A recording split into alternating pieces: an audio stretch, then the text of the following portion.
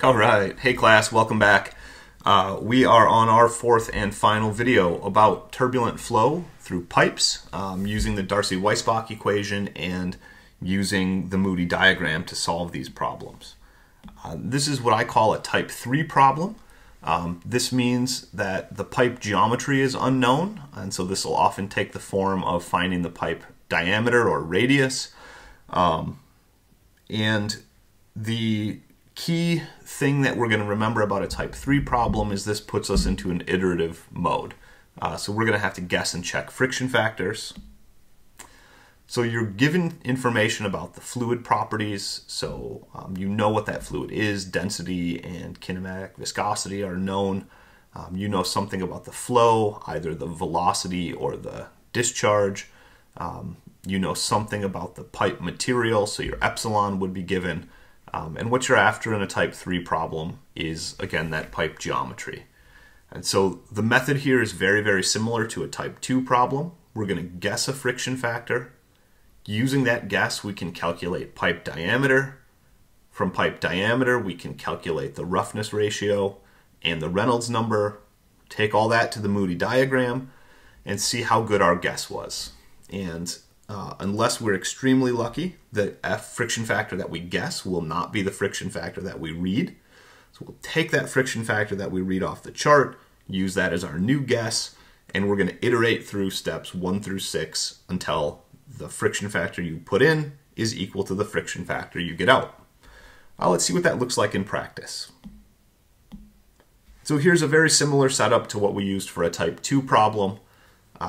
We've got two reservoirs, water draining from the top one to the bottom through a cast iron pipe, a head drop of 80 meters, 185 meters of pipe.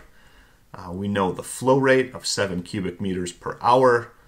We have looked up that roughness ratio of 0.26 millimeters based on the given cast iron. Find the pipe diameter. We have a little forehead moment. Yep, this is a type 3 problem. Buckle up, it's time to iterate. So how is this problem going to work?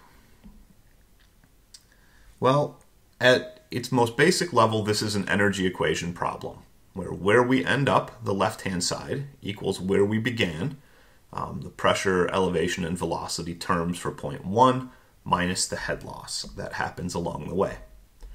So just a quick schematic to show you, I'm going to pick the water surface in the upper reservoir for point 1, and I'm going to pick the water surface in the lower reservoir for point 2. So I'll set my lower datum at a z of 0. I'm picking the water surface, so I've got atmospheric pressure, and out in those reservoirs, the velocity is 0. Now, some of you might be asking, well, hey Adam, if velocity is 0, how is there head loss? That head loss is occurring in the pipe, right? So by putting velocity 0, as I've shown in purple pen here, we're not saying there's no flow in the system or that velocity is 0 through the pipe. We're saying it's 0 at the points that I've picked, right? So at point 1 and at point 2, none of the energy is associated with velocity. It's all in the form of either pressure or elevation. But that head loss absolutely still exists. Water is flowing through that pipe. It's a non-zero velocity in the pipe, so we have to think about head loss there. So this problem simplifies down to the elevation of water surface 1, or Z1, is equal to the head loss, or equal to the friction factor times L over D times V squared over 2G. And we don't know the velocity in this problem, so what I'm going to do is use our knowledge of Q equals A times V, or velocity is discharge over cross-sectional area. And you can see I've taken out the V squared, and I've subbed in a Q squared over A squared. And so in my little notation there, you can see in blue I've just put squares on each of those three terms. All right. So I'm going to go ahead and plug in the information that we know. So what I've rewritten here in black is exactly what we had. I've just subbed in the values everywhere that we used to have a variable. And you find that you've got a problem. You've got one equation with two unknowns. and lacking any other information, that's going to be insufficient to solve the problem. Right? So this is why we end up in this guess and check. Right? What we're doing is using the empirical Moody diagram sort of functionally as another equation in this problem. Now, what I'm going to suggest to you all is, because this is an iterative problem, because we're going to have to use this equation multiple times, and mostly because I'm a lazy problem solver, I'm going to go ahead and simplify this equation. And what I mean is, I'm going to try to solve it for diameter as a function of friction factor. And so all of the various canceling of units, all of the numerical terms, all get compressed together into an equation that looks like this. Diameter is equal to some number times the friction factor to the 1/5 power. And that number, I would use Wolfram alpha, for example. I've just combined all of those terms and all the squareds and the pi's and the denominators and numerators just to make my life easier. And as we go through the subsequent steps, you'll see why I've elected to make my life easier. So now we have now we've got our equation here. Still one equation, still two unknowns. So we trigger this guess and check phase. So let's make a guess. Let's say the friction factor was 0.030. On what basis? It's a guess. So I'm picking a value that's in the middle of the Moody diagram. With that friction factor and the simplified equation from the previous slide, if that is the friction factor, the diameter of pipe you would need would be about 0.0293 meters. With diameter, you can calculate that relative roughness, or that epsilon over d, of 0.0089. You can calculate the pipe velocity, because you now have area, so velocity equals Q over area. Get a velocity of about 2.88 meters per second. With velocity and diameter in hand, you can calculate a Reynolds number. And so you see me plugging in the density of water, 999 kilograms per cubic meter, the calculated velocity, the calculated diameter, and viscosity in the denominator here. I'm going to get a Reynolds number of about 7.53 times 10 to the fourth.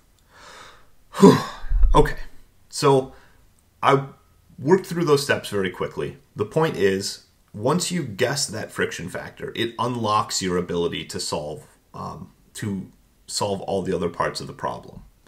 Now all you have to do is see, was my guess a good guess? And for that purpose, we're going to go to the Moody diagram. So we'll take the Reynolds number and that epsilon over d.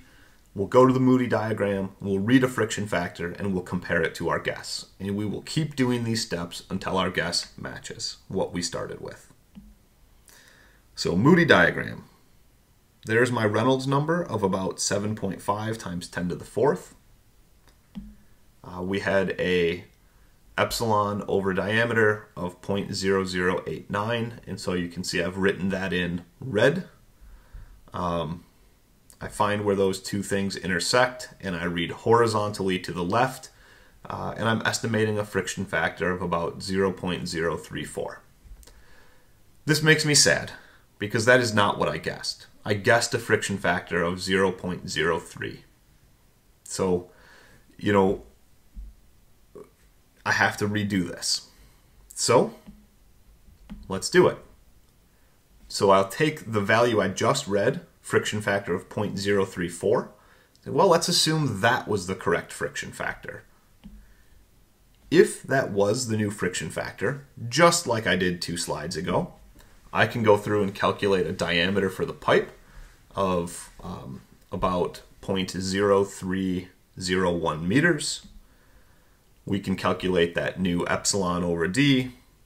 We can calculate a new velocity and a new Reynolds number. And you may already know what's happening. We're going to take our new values for epsilon over diameter and a Reynolds number, and we are going to see how our friction factor guess worked. Back to the Moody diagram. I find my Reynolds number of 7.33 times 10 to the fourth, and I find that vertical line. I find my roughness of 0.0086 in this problem.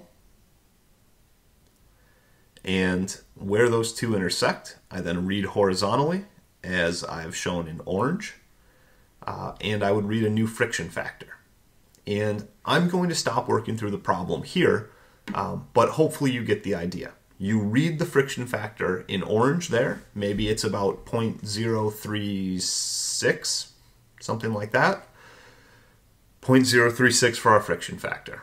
Get yourself a fresh slide, calculate pipe diameter, then calculate epsilon over diameter, calculate velocity, calculate Reynolds number, come back to the Moody diagram, find your Reynolds number, find your friction factor, where those intersect, read horizontally, cross fingers that the friction factor you put in is the friction factor you get out. It typically takes 2 to 4 iterations for this to work. The more extreme the friction factor is, so at the high or the low end of the spectrum, the more times it'll take you to iterate. You'll notice I made the guess of 0.03 initially. The reason that I pick it is it's approximately in the middle, and so it gives me the best odds of being close. This methodology will work no matter what you guess, but the worse your initial guess is, the more times that you have to iterate. Okay, so this is the end of our 4th video about turbulent pipe flow. You've seen an introduction. We've solved a type 1 problem, which made me a happy man. We've solved now type 2 and type 3 problems, which make me less happy because I have to iterate. At this point, you ought to be able to achieve those learning objectives, so you know how to use the Darcy-Weisbach equation as part of an energy equation problem. You know how to use the Moody diagram, and you can explain the workflow for these problem types. All right, folks, I hope this helps, and I will see you in lecture. Have a great afternoon, or morning, or evening, depending on when you're watching me. Thanks all.